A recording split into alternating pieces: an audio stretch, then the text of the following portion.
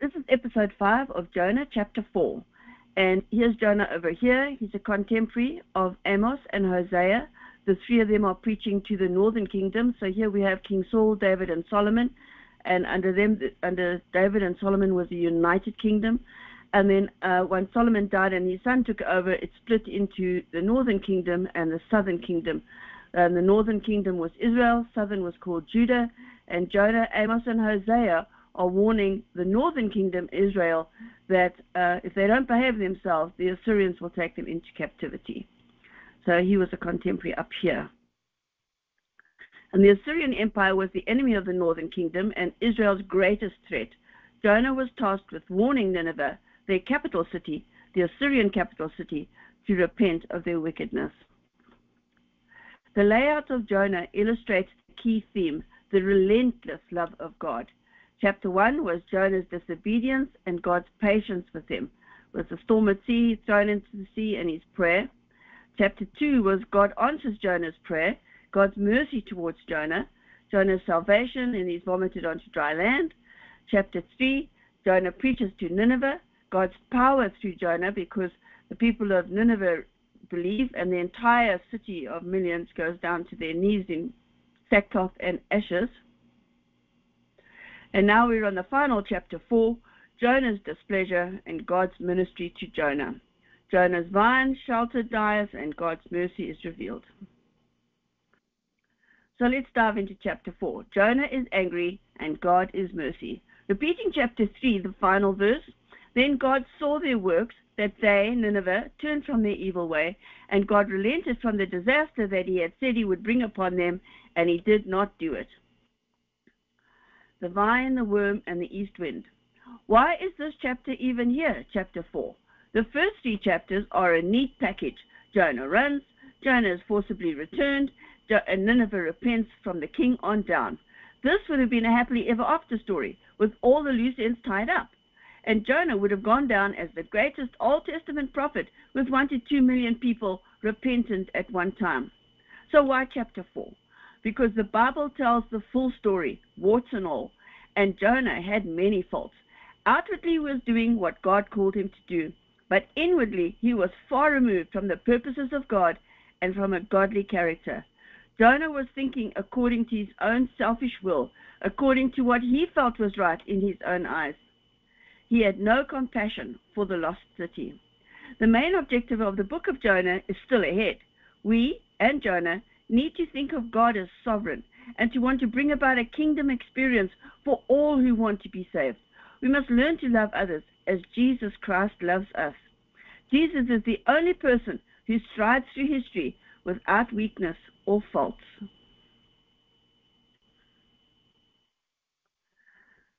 Verse 1.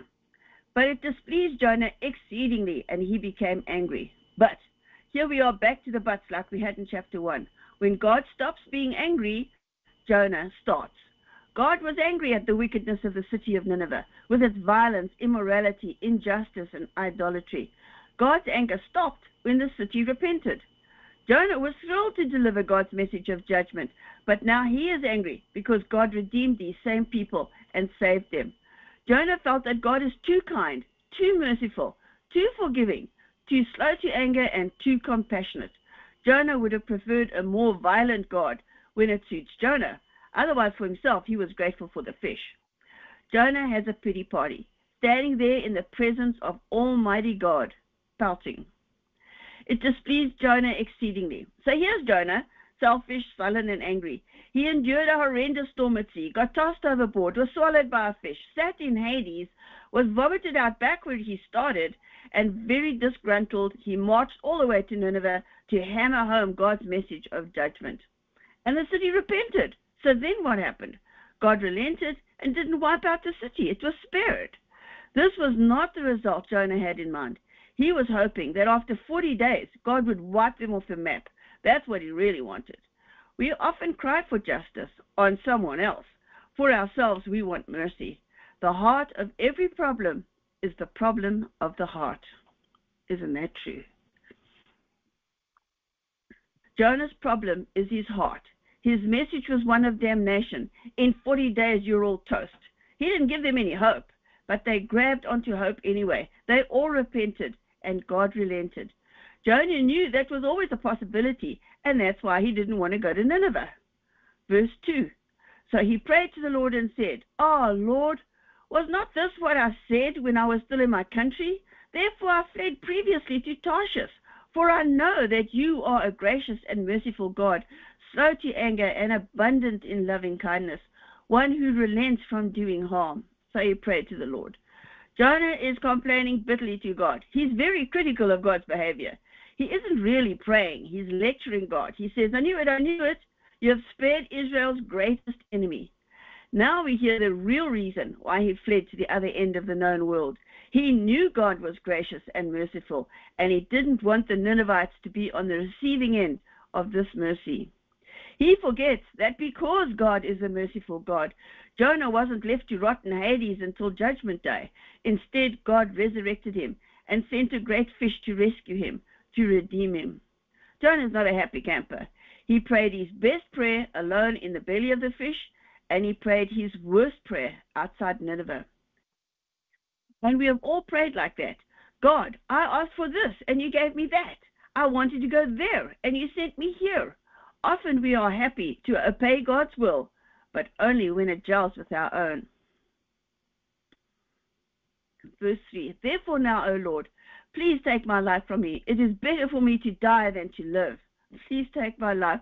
And he's melodramatic. What Jonah is really saying is, I did what you wanted, now you do what I want. Kill them. Jonah had spent 40 days telling the people of the city that they were toast, and here it was the 41st day, and nothing bad happened to the city. Jonah would rather die than see his enemies receive mercy. Israel was a vassal state of the Assyrian Empire and paid expensive tributes and taxes to them whenever they demanded it, which was often. The wealthy northern kingdom was being bled dry by the Assyrian demands.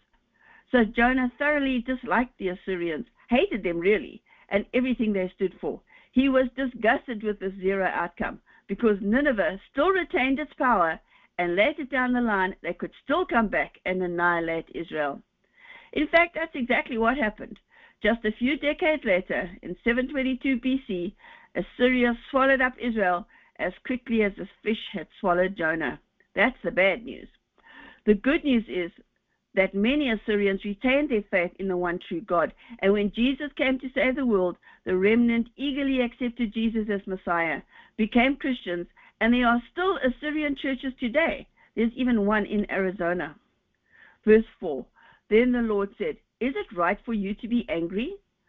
God is very gentle with his sulking prophet. Examine your heart. Why are you really angry? Jonah had a deep loathing for these people. The Ninevites were easy to hate, as we saw in previous chapters. They loved torturing people. Mass executions filled them. They were proud of their utter cruelty and carved it into the walls for all to see. As far as Jonah was concerned, they deserved no mercy. Jonah lacked an understanding of the depth of God's love for his creation. His heart was way out of sync with the heart of God. He devalued the awesome grace that God had shown him personally. What made Jonah think he was deserving of God's grace, but the Ninevites were not? Jonah definitely was not a do unto others as you would like to be done by kind of guy. Verse 5. So Jonah went out of the city and sat on the east side of the city. There he made himself a shelter and sat under it in the shade till he might see what would become of the city. This is the second time that Jonah abandoned his divine assignment. He reluctantly delivered God's message and then fled his post. He could have stayed in the city, preached to the people, taught them about his loving God and how to worship the one true God, but instead he deserted the Ninevites. Jonah had just had the most successful revival ever. An entire city went to their knees in sackcloth and ashes and acknowledged the one true God. Yet Jonah is sulking. Sat on the east side. Biblically, the east is related to judgment. Although it was the 41st day, Jonah was still holding out hope that Nineveh would be destroyed. It's interesting that Jonah didn't sit on the riverside of the city, just in case God sent a resounding flood on the 41st day. The Tigris River flooded often, so that was a possibility. But instead, Jonah made sure he sat far away on the east side, likely on a rise where he would have a good view of any impending destruction. He didn't want to be inadvertently caught up in God's justice on Nineveh, so he's way out of the city. There he made himself a shelter. Jonah could have just gone home after 40 days, but he wanted to stick around and watch. He knew it would be a hot day in the desert, so he came prepared, with branches and leaves to build a shelter from the sun. He was more concerned with his own creature comforts than with a city of millions, till he might see what would become of the city. Jonah was still hoping that this pagan city would come to an abrupt end somehow, notwithstanding their heartfelt repentance. What did Jonah expect to see on day 41? That they would stop fasting and start partying again? Obviously he had high hopes that God would still decide to nuke them, and he wanted front row seats. Aren't we just so much like that? Verse 6. And the Lord God prepared a plant and made it come up over Jonah, that it might be shade for his head and deliver him from his misery. So Jonah was very grateful for the plant. The Lord prepared the plant. Jonah's makeshift shelter shriveled with the heat of the midday sun, and Almighty God took pity on his rebellious prophet, sweltering under his withered shelter. I love this. Just as God prepared a storm and then a fish when it suited him, now God prepared a luxuriant plant that grew and shaded Jonah. God graciously increased the comfort of his stubborn, defiant prophet. Our great God, who takes care of all things great and small, is intimately aware of everything that affects us. I'm always touched that God knows every hair on my head. Luke 12:7, Jesus said, "But the very hairs on your head are all numbered. Do not fear, therefore. You are of more value than many sparrows." I interpret this to mean that since the day I was born till today, God knows that I have had, say, 15,264,770 hairs grown and lost to date. Now multiply that by billions of people, and God has numbered all the hairs on all our heads, and he keeps count. What a mighty God we serve. And then if you take men, their hair grows on their face. God says all the hairs on your head are numbered. So if you take this as your whole head, God even knows how many beards and moustaches and stuff came out on a man. Fortunately, we don't have that problem. So Jonah was very grateful for the plant. The belief is this was a type of castor bean plant that has huge leaves up to 18 inches wide and can grow 12 to 18 inches a day. And Jonah was very grateful for the refreshing shade. Someone once said this was God's way of cooling down his hot-headed prophet. Jonah was luxuriating in God's provision, yet he still didn't appreciate or even want to understand that God had extended that same provision to the people of Nineveh. Verse 7. But as morning dawned the next day, God prepared a worm, and it so damaged the plant that it withered. Even the littlest worm obeys God, and now a worm kills his shade plant. Jonah was not comforted by the words of Job, nor of Jesus in Acts. Job 1, and the Lord said, "Naked I came from a mother's womb, and naked shall I return there. The Lord gave, and the Lord has taken away. Blessed be the name of the Lord." He didn't feel that. In Acts 20, remember the words of our Lord Jesus, who said, "It is more blessed to give than to receive." Jonah definitely preferred the receiving part. He liked the shade of the plant. He had pity for the vine that died, but no compassion for a massive city that would perish without God, with the loss of all souls. Jonah had been to Hades. You'd think he would relent and let go of his hatred. Hatred is a tough one to part from. Verse 8. And it happened when the sun rose that God prepared a vehement east wind, and the sun beat on Jonah's head so that he grew faint. Then he wished death for himself and said, "It's better for me to die than to live." So God prepared a vehement east wind. This is the second time that God sent a stormy wind. The east wind is off the hot and dry desert, and God made this wind especially scalding. Now Jonah is really hot and sweaty and angry. That's Jonah's point of view. From God's point of view, He's knocked Jonah down and picked him up again and again, but Jonah just won't learn. East is related to judgment, and Jonah on the east side of the city experienced just a small degree of God's judgment. A small degree. What is Jonah calling for? He wants God's wrath to pour out over millions of people. So God is giving Jonah just a small taste of judgment because Jonah doesn't realize what he's asking for over Nineveh. Similarly, Jesus rebuked James and John when they wanted to command fire to come down from heaven on the heads of the disrespectful Samaritans. Luke 9.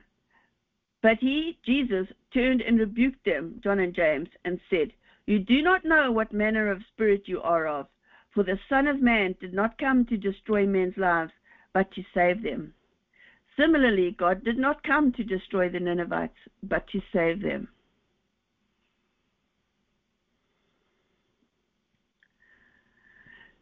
Sun beat down so that he grew faint. This is the second time that Jonah passed out. In chapter 2, he also passed out in the belly of the fish. Seems God has to repeat his lessons over and over to his rebellious prophet. Jonah 2. Remember, we're in chapter 4 now. This is Jonah chapter 2. When my soul fainted within me, I remembered the Lord, and my prayer went up to you into your holy temple. God brought Jonah to the point where he had no power in and of himself. He was dependent on God. When he cried out from Hades, Sheol, only God could save him. How quickly Jonah forgot that lesson. It's better for me to die. The Ninevites, the vine, the worm, and the wind have all obeyed God, but not Jonah. When Jonah got tossed overboard, then he cried out to God to be saved. When he had the opportunity to die, he wanted to live. Now he has the opportunity to live, but he just wants to die. Jonah is never happy with his circumstances. He does not recall God's unfailing faithfulness. God was faithful when he cried out in a fish. God was faithful and listened to his prayer in Hades. God was faithful in sending a fish to spit him out on a beach alive. God has been faithful throughout the book of Jonah. Yet Jonah seems to have a very short memory. Everything and everyone has been moved by God's provision, but not Jonah. The Jews read the book of Jonah every year on the Day of Atonement. Yom Kippur is the holiest fast day and most sacred day of the year when Jews are closest to God. They spend the day in synagogue praying for forgiveness and seeking God's mercy. The first Yom Kippur took place after the Exodus from Egypt, when they arrived at Mount Sinai and God gave Moses the 10 Commandments on the mountain. When Moses descended, he found the people worshipping a golden calf and smashed the 2 tablets in anger. Because the Israelites then repented, God forgave their sin of idolatry and gave Moses a second set of tablets. Once a year, the Old Testament high priest would enter the holies of holies and sprinkle blood on the Ark of the Covenant and make atonement for all the people of Israel. And this is why this book is read on this day, because mostly we are more like Jonah than the Ninevites. Are we really quick to fast and repent? Do we really understand the judgment of God and respond appropriately to his warnings? Or are we a Jonah? When God teaches us a lesson, do we learn it, then quickly forget it? Do we not allow it to impact our lives in the future, but just continue to live our lives as we want? Perhaps we Gentiles should also have a tradition to spend a day in church, praying for forgiveness and seeking God's mercy. Repentance, death to sin, and life to obedience. Galatians 5:24. Perhaps we should spend a day in church. Verse 9. Then God said to Jonah, "Is it right for you to be angry about the plant?" And he said, "It is right for me to be angry, even to death." Is it right for you to be angry? What right have you to be angry over an insignificant plant? But you don't care about a huge city full of people. God asked a second time, what right have you to be angry? This is God's perspective. It's right for me to be angry. This is Jonah's perspective. He says, yes, I'm angry and I just want to die. As far as he's concerned, the Ninevites are the problem. As far as God is concerned, Jonah's heart is the problem. And that's the point. Jonah couldn't see his own wickedness, his hatred. This is yet another example where Jonah doesn't want to respond to what God is saying. He's determined to not see things from God's point of view. He's dead set on getting God to see things from his own standpoint. He's totally out of sync with God's character. God loves all creation and all of mankind, the Israelites and the Gentiles. Romans 11, Paul says about the Jews, I say then, have they stumbled that they should fall? Certainly not. But through their fall, to provoke them to jealousy, salvation has come to the Gentiles. Jonah is grumpy and getting grumpier. Someone once said, sometimes I wake up grumpy, and sometimes I let him sleep a little longer. Verse 10, But the Lord said, You have had pity on the plant, for which you have not labored, nor made it grow, which came up in a night and perished in a night. You have pity on a plant. Jonah mourned for the plant with its fleeting lifespan that lived and died in just one day. He was not personally invested in the plant in any way. He just received the benefit of its shade. God is illustrating to Jonah that he is personally invested in everything, from plants to worms to the Ninevites. God gave the same message to Peter in Joppa when he was standing on the rooftop, and God gave him a vision of clean and unclean food. The Jews considered the Gentiles unclean, and God told Peter to go to a Roman centurion to preach salvation, because what God has made clean is cleansed. And you can read the story in Acts 10. And Peter immediately obeyed, and thanks to Peter's change of heart and change of behavior, the Gentiles found salvation. It's not an accident that in that same city, Joppa, Peter was obedient to God, whereas Jonah was fleeing from God. And Peter gladly took the message of Messiah to the Gentiles, whereas Jonah balked. Compare Peter's response to Jonah's, who refused to preach to a Gentile city and showed no compassion for Nineveh at all, even when they fasted and prayed and atoned for their sins in sackcloth and ashes. This is quite the indictment of Jonah, prophet of God. Why is this book read every year on Yom Kippur? Because it's all about atonement. According to Hebrew tradition, it's on Yom Kippur that God decides each person's fate, deciding if they will live or die in the coming year. So Jews are predisposed to make amends and ask forgiveness for sins committed during the past year. But while atonement is good, redemption is better. Atonement simply covers sin, it doesn't remove it. Atonement simply keeps God's judgment at bay. Redemption, on the other hand, removes the necessity for God's judgment, because redemption doesn't cover up sin, it wipes it away. And the fact that Assyrian churches still exist today shows the Ninevites were redeemed. Plant which came up in a night and perished in a night. God points out that Jonah cares more for something of fleeting value rather than the lifetime of a city. Wow. Verse 11. And should I not pity Nineveh, that great city, in which are more than 120,000 persons who cannot discern between their right hand and their left, and much livestock? And should I not pity Nineveh? God has the last word, as it should be. God's last word to Jonah emphatically proclaimed his concern for every creature, both animal and man. And the Ninevites even covered the animals in sackcloth. God will stay his judgment to give everyone a chance to repent and draw near to him. You know, you really are repenting when you even cover your animals.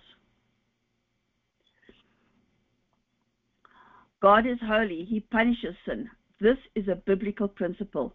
But God accepts our repentance, and this is also a biblical principle, our repentance.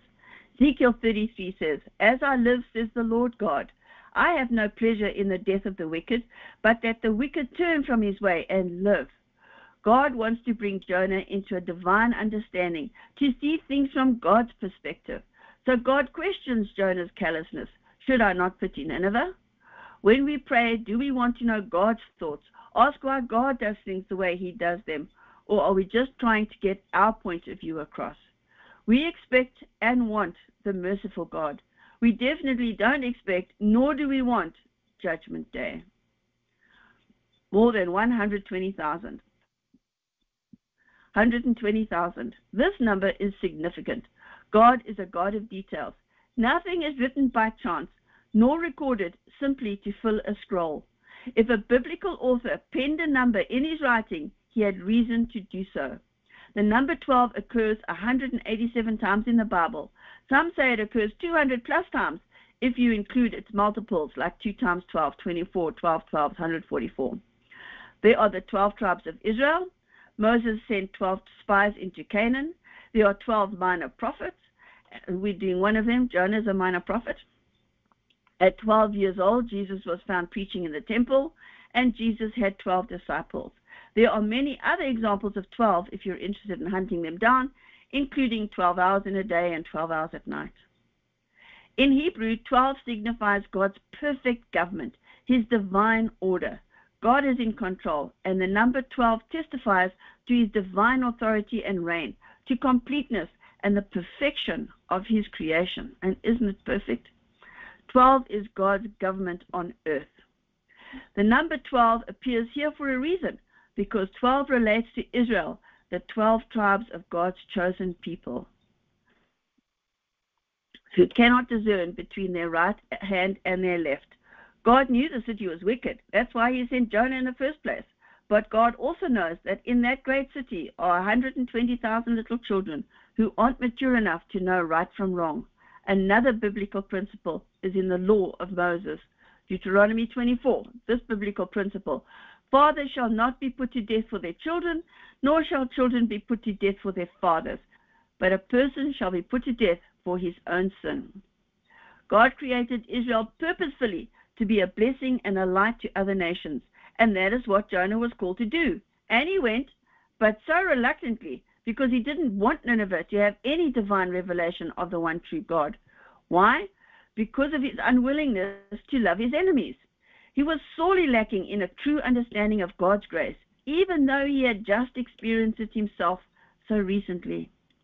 The Hebrew perspective of not knowing right from left means there's no divine revelation.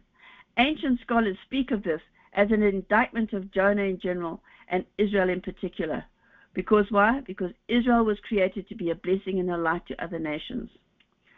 So why does Nineveh not know their right from left? Because Israel did not take the knowledge to them.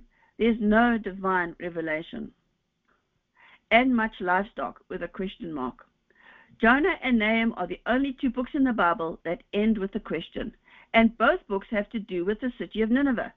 Nahum's book ends with a question about God's punishment of Nineveh. You can read that in Nahum 3, while Jonah's ends with a question about God's pity for the city. It's a strange way to end a book, because you never find out how Jonah answered God's question. We are left to guess. Biblically speaking, livestock represents wealth, and that which has great wealth has great potential. God is saying to Jonah, this city has great potential to be used by me to bring about great fruitfulness. But Jonah can't even find an ounce of pity, not even for dumb animals. God gave Nineveh 40 days to oblivion. Jonah understood this to mean a judgment day, a show of God's wrath. But God saw it as an opportunity to save and bless a city, and by extension, a nation, an empire, really. Remember, 40 means change, a testing time. God wanted to bring change to Nineveh, dependent on how they responded to their test, and Nineveh chose to respond in faith. They had no assurance that their repentance would stay God's judgment, yet the city humbled itself, fasted, put on sackcloth, and sat in ashes, from the king to the lowliest slave, and turned from their wicked ways. That's the absolute crux of the matter, turning from your wicked ways. From God's perspective, they changed. When Jesus was asked for a sign, he pointed them to Jonah. Why? To share with them that unless they have the faith like the Ninevites, the outcome is death, because the Nineveh chose to respond in faith, even though they had no assurance that their repentance would stay God's judgment. And their redemption is obtained only one way, through the blood of Messiah. Jesus pointed the Jews to the sign of Jonah, his resurrection after he died in the fish. Resurrection speaks of one thing, the reality of the kingdom, the reality of Almighty God, the reality of eternal life with Jesus. And Jesus pointed them at Jonah. Dr. Baruch Korman explains the following. God was willing to spare Nineveh, but in order to do that, he couldn't spare his own son. Somebody had to die for the city's sins, or they would die in their sins. Romans 8. He who did not spare his own son, but delivered him up for us all, how shall he not with him also freely give us all blessings? Jesus always did what pleased his Father. John 8, Jesus says, and he who sent me is with me. The Father has not left me alone, for I'll always do those things that please him. Jesus used Jonah's ministry to Nineveh to show the Jews how guilty they were in rejecting Jesus' own message. Matthew 12, Jesus said, the men of Nineveh will rise up in judgment with this generation and condemn it, because they repented at the preaching of Jonah, and indeed a greater than Jonah is here. Jonah preached a message to just one city, yet Jesus, the Son of God, preached a message of grace and salvation for the entire world.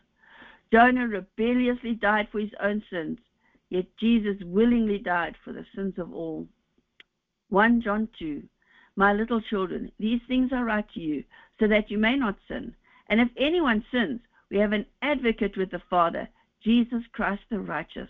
And he himself is the propitiation, the sacrifice for our sins, and not for ours only, but also for the whole world. Jonah sat on a hillside outside the city to watch if God would kill the Ninevites. Yet on a hill outside Jerusalem, hanging on a cross, Jesus asked God to forgive those who killed him. Luke 23, then Jesus said, Father, forgive them, for they do not know what they do. That love, outstanding. Isn't it interesting that this is where the book ends? Jonah is the author of this book, and he admits without omission all his faults. So I like to think that Jonah did find compassion and grace in the end, because he's so honest about his faults. He must have come to an admission about the wickedness of his own heart, and that he was totally out of sync with God's heart. God could have picked any of his prophets to give the message, but he picked Jonah. Why? Because God knew there was an issue in Jonah's heart that needed resolving. Is there anybody in your life that if God saved them tonight and you heard about it, that you would be resentful, that from now on they would thrive under the wings of the Almighty? Is there anybody that you don't want saved? God never runs out of pity for his children. He says, paraphrasing, and should I not pity London or New York or Beijing?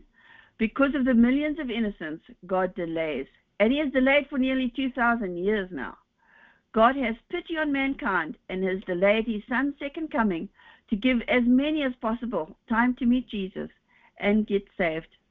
So I was looking at this picture of the most populated cities in the world. Of course, Tokyo, 28 million, Delhi, 23 million, etc.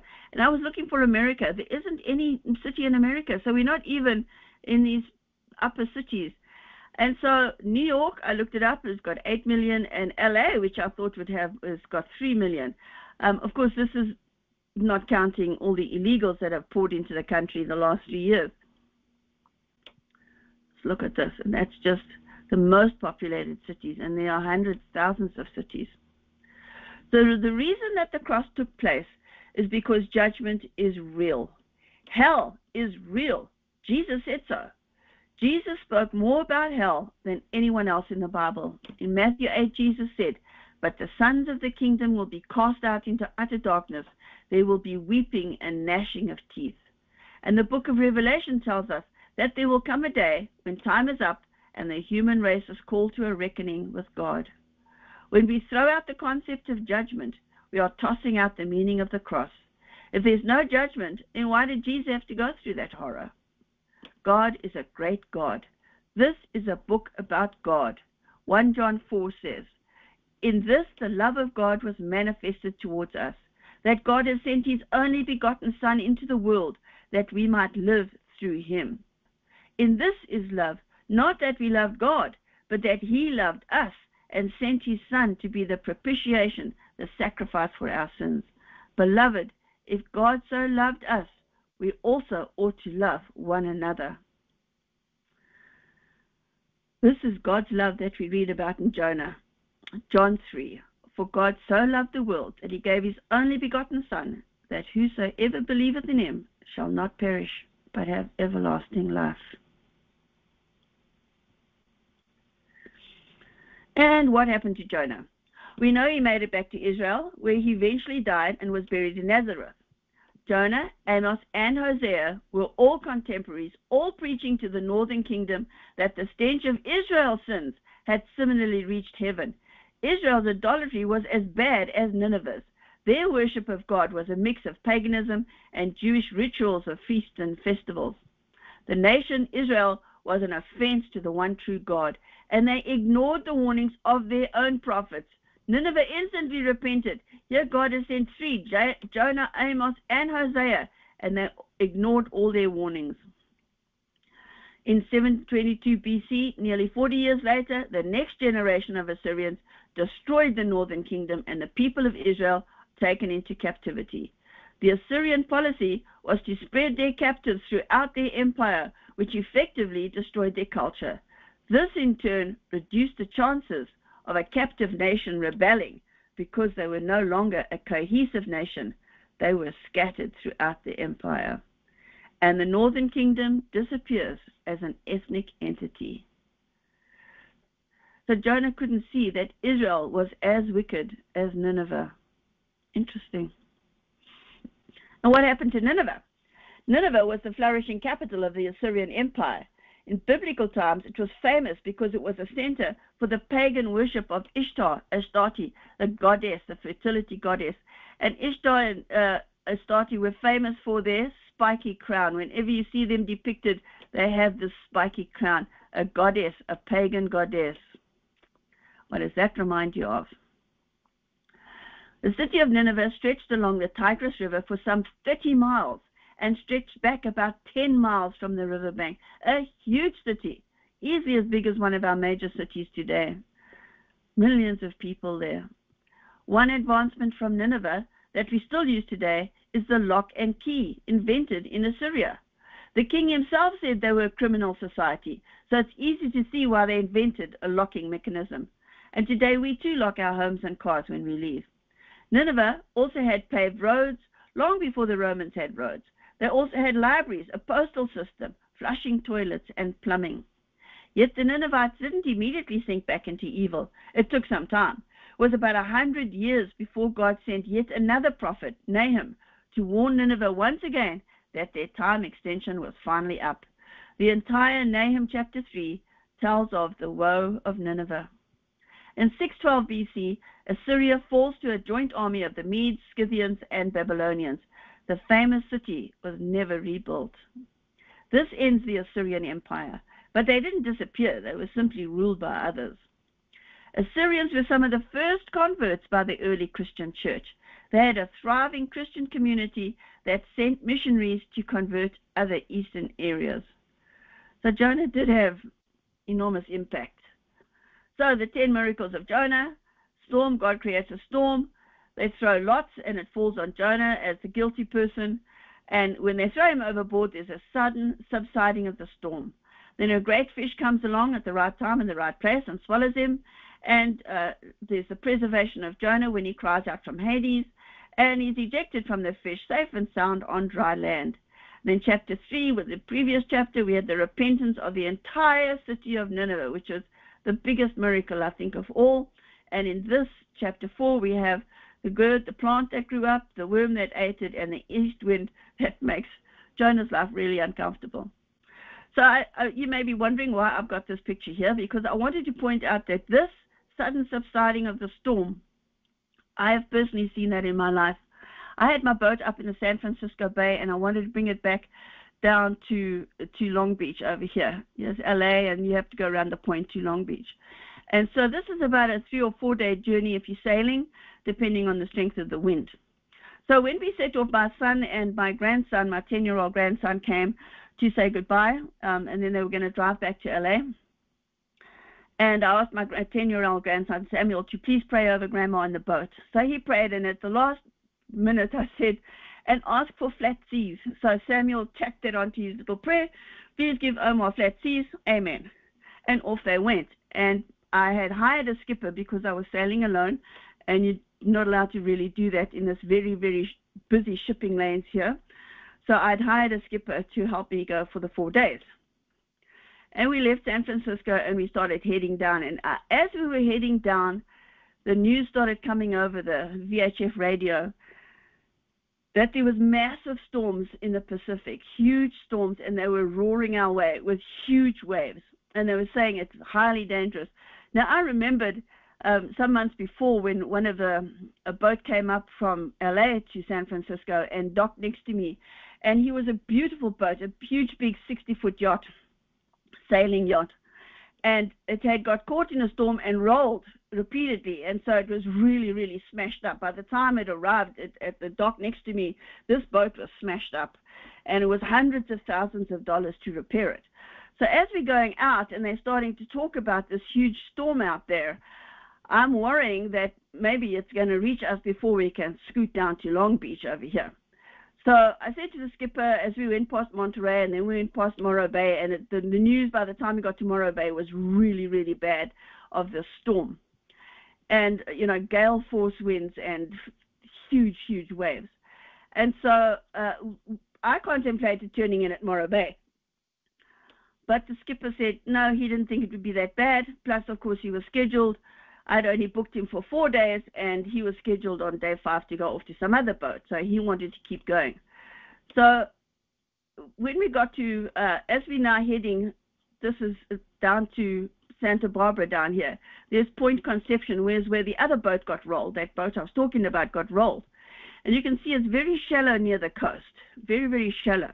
So what happens is when there's a bad storm, these huge waves come in from the sea. There's no land here in the Pacific, so the wind can build up really great force, and so can the waves, because there's nothing to interrupt them. It's just open sea there.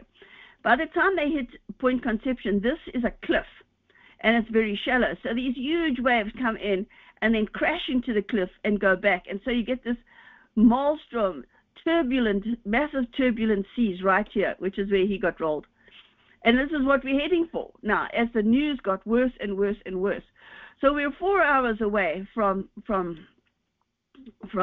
Point Conception when I had come off my watch and I was downstairs. And before I got into bed, I prayed and I said to God, talking about the sudden subsiding of the storm, I prayed and I said to God, I'm looking at you. We're already being thrown around in the sea. We've come as far off from the coast as we can because the sea is so bad and we've been tossed around. And I prayed and I said, God, I'm looking out at these massive waves and this howling wind, and I'm thinking, maybe it's tough for you, God, to bring down these huge, huge waves down to nothing, like with Jonah.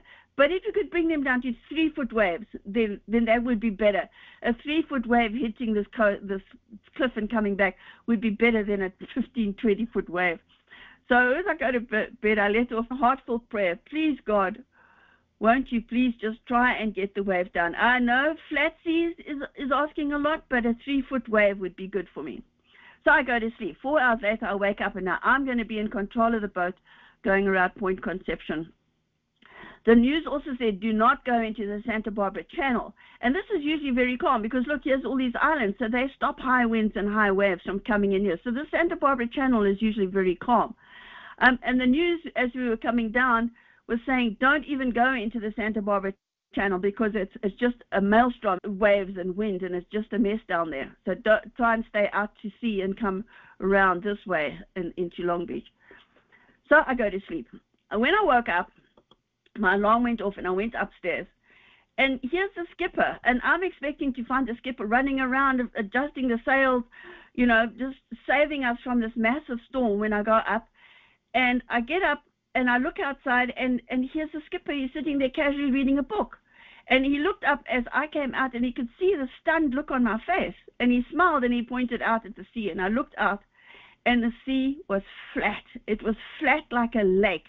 There was no wind. We were motoring along because there was no wind and no sea. It was flat like a lake. And I stared at him and he just grinned. And I did a 360 and I looked all around. There was no waves. It was flat, flat, flat. And I just burst out laughing. And I could see me saying to God, maybe you can't flatten the waves a lot because they're really bad. But if you could flatten them to 3 foot, I'd appreciate it. And God said, you little shrimp. You think I don't control the wind and the waves? I'll show you. And he killed the wind completely so that we had to motor, and the sea was flat like a lake. So when this happened, when they threw Jonah overboard, this happened while I was asleep, and much to the amusement of the skipper.